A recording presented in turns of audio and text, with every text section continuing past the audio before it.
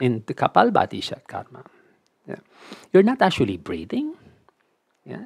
So the only preparatory breath you take is that first breath in to or to buffer, your internal organs, and on top of that, you just blow the air.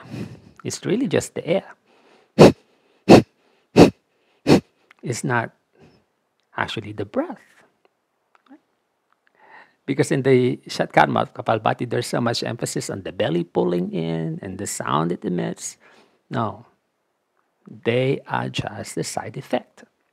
Once your nadis are able to hold the buffer inside, and at the same time utilizing your bandhas in making sure that you're not doing the technique so powerfully.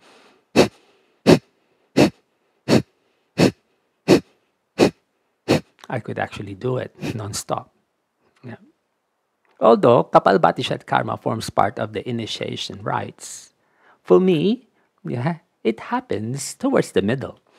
Yes, you can learn it as a beginner, but the meaning or the essence of it shall happen once you've gained inner strength,